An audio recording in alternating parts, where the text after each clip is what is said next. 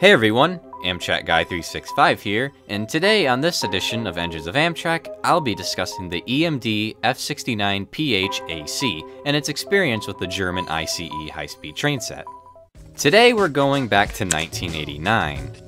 Up to this point, American diesel locomotives were powered through means of direct current, or DC, as opposed to alternating current, or AC. The simple difference being with DC, electricity only flows in one direction, whereas AC will flow in more than one direction. In June of 1989, General Motors Locomotive Group, Siemens, and Amtrak were about to conduct an experiment. Wanting to test the viability of an AC-powered locomotive, the F69PHAC was born as the first AC traction locomotive for North American markets. Two of them, to be specific. Using a modified F40PH car body, these locomotives were essentially an F59PH with AC power. They used two state-of-the-art three-phase traction converters and then a third inverter to supply power to passenger cars. The technical specs were as follows.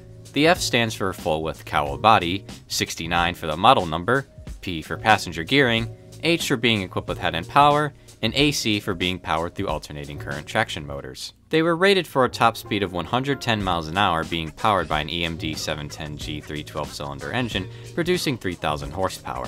The locomotives weighed in at 262,000 pounds. They come in at a length of 58 feet 2 inches, a width of 10 feet 3 inches, and a height of 15 feet 7.5 inches. The F69s were equipped with head-end power using an 800 kilowatt HEP inverter. The units were equipped with Nathan K5LA air horns. Here's what they sounded like.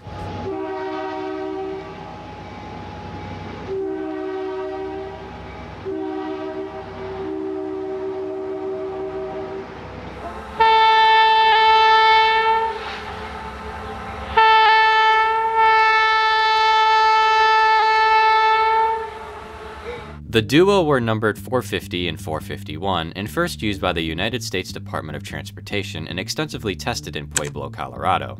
Later in the fall of 1990, 450 and 451 released out to Amtrak for additional revenue service test runs. In doing that, they were painted into Phase 3. Both units were placed on short and long-distance trains alike and proved to accelerate rather quickly with their trains. Oftentimes as well, a dynamometer car would be placed on the test runs to monitor performance. Throughout 1990, the units racked up thousands of miles in Amtrak service until being sent back to EMD in LaGrange, Illinois in 1991. They would, however, reappear a bit in Amtrak service during 1992. Meanwhile, Amtrak was looking for a viable high-speed train set for their Northeast corridor. This would result in a visit from Europe in the form of two high-speed train sets. These were the Swedish X2000 and the German Intercity Express 1, better known as ICE-1. These tours deserve their own video, so I won't be going into too much detail about them. Anyway, between June and December of 1993, the ICE would conduct revenue test runs on the Northeast Corridor, along with touring the United States for promotional and demonstration purposes. Both F69 units would power the train set throughout the rest of the country, which lacked any overhead wires. The units were additionally painted up in a unique ICE livery for the 25-city trip. Both units were quite fitting for the train as well, given the ICE was built by Siemens, of which the F69s were as well. The tour was received quite well, with onlookers and passengers being rather impressed. On December 17th, the tour and demo runs were completed and the train set would be returned back to Germany. This ultimately, though, would be the F69 duo's final assignment. The units were returned to EMD shortly thereafter for more presumable tests. Several years later in 1999, they were retired and then sold off to National Railway Equipment in Mount Vernon, Illinois. They were stripped of numerous parts and may or may not be scrapped in the future. Information on their current status is very limited, so I'm not sure exactly what condition they're in right now. While Amtrak didn't take the F69 and run with it as their own locomotive, it at least paved the way for future AC locomotive development like the EMD SD60MAC, proving the reliability of EMD's AC traction system. This would then lead to engines like the SD70MAC, being the first successful AC traction diesel locomotive in North America. On the competing side, there was GE's AC4400CW, and soon enough, almost all future American diesel locomotives would use AC traction. Also, the F69's cab design would be reused on Metra's F40PHM-2s, first introduced in 1991.